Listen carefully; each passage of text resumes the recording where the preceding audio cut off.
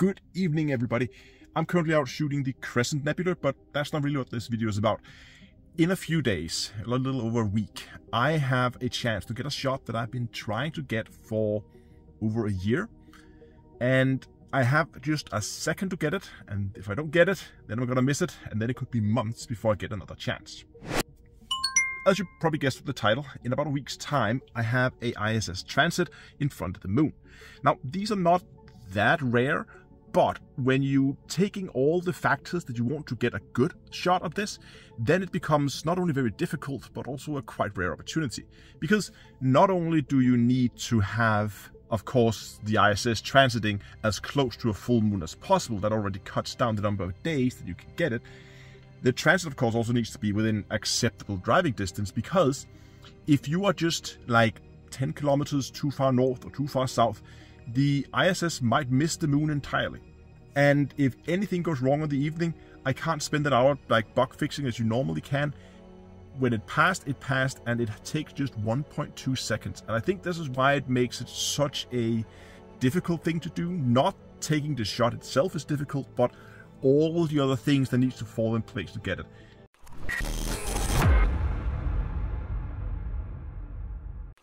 Okay, first we have a lot of planning to do.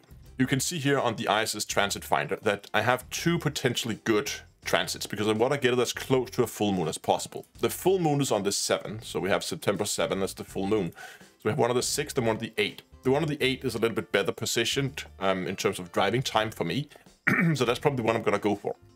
If we look at it on the map here we can see the transit, and we can see that we need to basically find a place along this center blue line where we could potentially park our car and get that shot. Because we could try to go down here, maybe into this little suburb here, and we can see we're gonna get not quite through the center. We're gonna get a total transit duration of 1.15 seconds. But you can see here, if we aim it right on the line, we get a little bit longer. So we can go a bit off, that's okay. But I want to try to find something along this line that could work. Okay, so immediately I'm looking at this. There's a hospital down here, and I'm looking at the parking lot just north of it. I wonder what about this, because this one here, you can see that the satellite images here are from 2025. If I go down to street view level, it does look like there's a lot of trees here. I can't see those on the satellite, but these also from 2012. So I think those satellite images, also those street view images, is a bit outdated. If we go out here on the side, yeah, this is probably more like it. I'm not too worried about lights. I mean, we're shooting the moon. It's going to be very, very bright, so I'm not really too worried about having too much light pollution in my area, which is nice. But if you're just going to check up here, because the line is up here basically. You can see it. It's just north of that, so we could get up there on the other side of the road. That would be ideal, but I'm not sure if that's a place. There's a few businesses here. Oh, that is perfect. I think this is it, guys. Look at this. It's a dead-end road, and we are very, very close to the line. Right, so we're basically going to be here. We're going to be a few meters off the line. If we go up in that corner there, we pretty much have it straight through the center. That's perfect. And again, like location wise, we have the highway right here, so super easy access. Just get off of that that exit here, and you're basically there. Makes it super easy to get there and get back again. Okay, so the moon is gonna be southeast in the sky. Okay, I'm just checking it here. The transit in Stellarium, of course, we're gonna have a miss because I haven't set it to the exact location. But it looks like the transit here is gonna happen at 23:15, 23-ish. What did it say here? 27. Yeah. So I'm gonna, of course, be recording around it, so I have some. But that's just looks like that should be right. Should be out in this direction. Southeast is like out here. I just need to make sure that that tree is not going to be in the way. I think it's going to be higher in the sky than that. And if that's a problem, then I'm just going to, you know, move over here, something like that, just so that, oh, there's more trees. I mean, worst case, if everything else fails, I'm going to move over here. So I have a clear shot in that direction. It's just a few meters. That should be okay. So I think this is going to be the spot that I'm going to go for. Okay, next order of business is to figure out what equipment to bring. So we want to take a shot at the moon. I have a Canon 90D. That might be an option, and then I could put it on my Newtonian maybe. Let's try to add this as a view. That's pretty good. I have a feeling that will probably be a good contester. I do have another camera. I could go with a Canon RA, which have a wider field of view. It's a full frame, but again, I think I'm actually gonna go with the 90D because it's a newer camera, and I think that it also can shoot faster because it's gonna be the tactics I'm gonna be using here. I want to shoot this at 120 frames per second as I want to make a video out of it, as that is my primary medium here. By shooting at 120 and then playing it back at 30 frames per second, which is what my videos are usually at, that means I'm gonna get like 4 times the transit length. So from our transit calculator here, we can see we have about 1.25 the transit time, and if we multiply that by 4, I get a 5-second transit time in the video as the ISS moves past. Okay, that should be fine. We have a location, we have a time, and we know what equipment to bring. So now it's just a waiting game.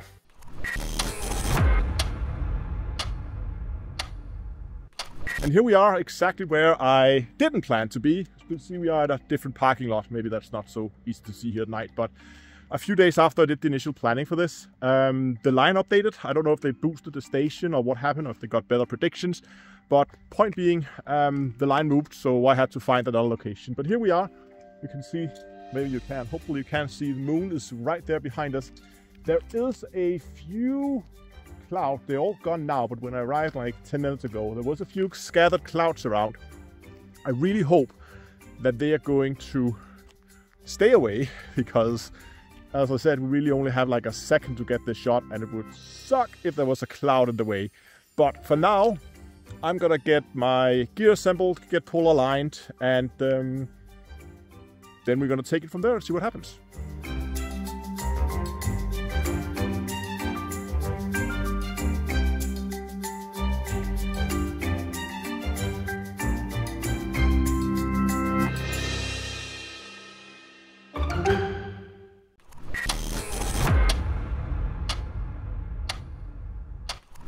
And we are halfway through the setup, and everything looks like this now. Everything just completely clouded over in a matter of like 5 minutes. Hopefully the clouds are gonna disappear as quickly as they showed up. Otherwise, we're not gonna have a lot of luck. But there is still quite a bit of time before the transit, so fingers crossed.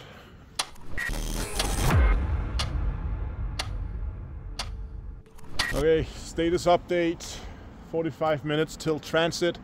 We're still in a complete cloud cover. My plan was originally to actually use my normal Astro camera for polar aligning, and then once I was polar aligned, I was gonna remove that camera and put my other camera on that I brought that's going to actually shoot it, because I have a camera that can shoot higher frames per second than this one. But well, I tried to polar align it by eye beforehand, but as you can see, it's going to be a little difficult. The best I can do right now is just wait and hope. And I think as we get closer, if the cloud cover doesn't move, I'm going to switch the cameras anyways, and then just hope my eyeballing polar alignment was good enough. It only really has to track the moon for just the few seconds it takes to shoot the video.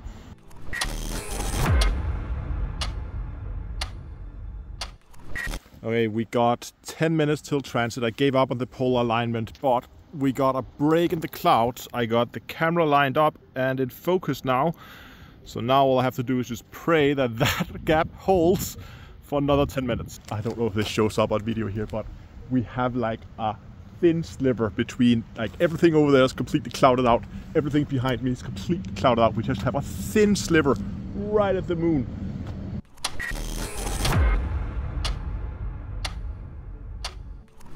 God damn it, we're at the 5-minute mark and the gap is closing.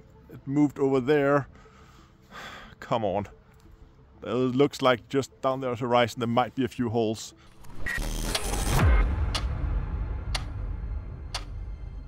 Less than a minute to go and the gap has opened up. Everything looks good. Video is running. And it should happen any time now. Vänta.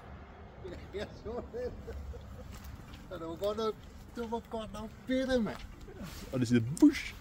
The transit should have happened now. I'm just going to let it run for another few minutes. Actually, I'm quite surprised. This has been running for a few minutes now, and without just, I just eyeballed my polar alignment.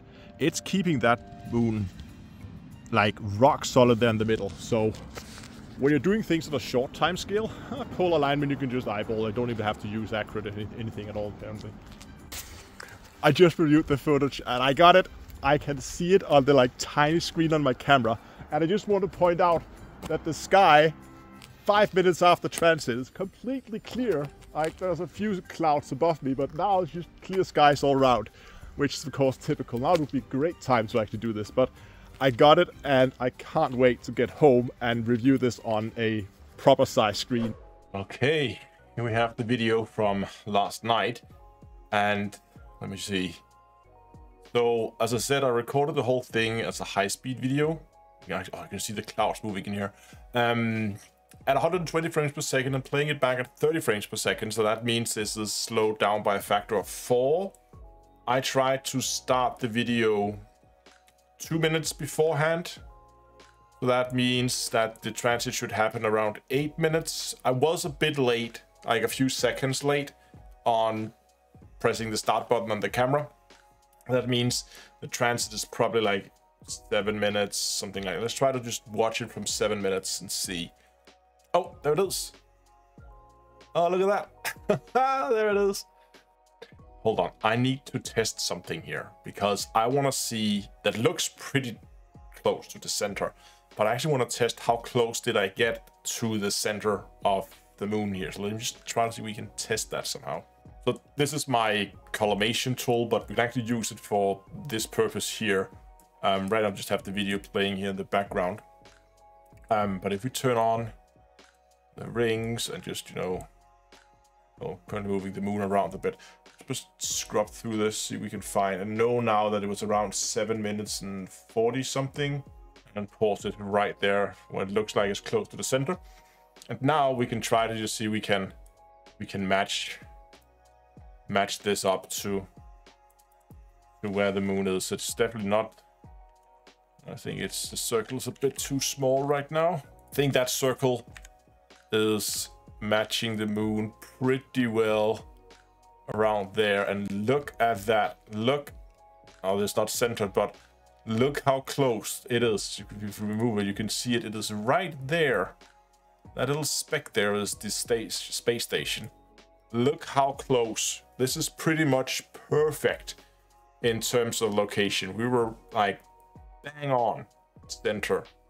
I'm gonna show you a montage of this in just a second, but this was a fun project. I mean, it's so different from what we usually do, where every shot takes like 10, 20, 30 hours of data collection, and now we're down to this where you have like a second to get your shot. And what I really like about this process here was that you could sit and plan carefully everything in advance, and then go and execute your plan, and you come home with this beautiful video that showed up exactly as I hoped it would.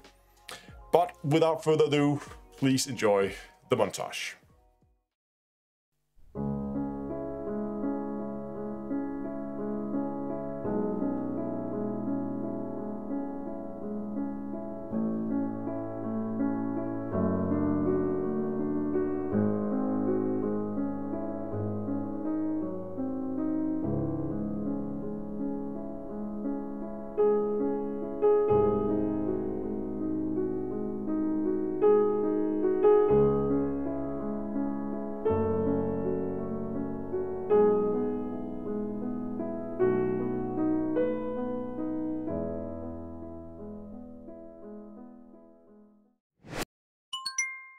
Start up here at the top, we will of course see the saddle. The saddle itself is full metal. We can see it has a dual saddle, so it can take both the narrow. You can't just go and say, oh, that brand and that brand and that brand is good, because even some of the brands that make some of the best telescopes on the market, you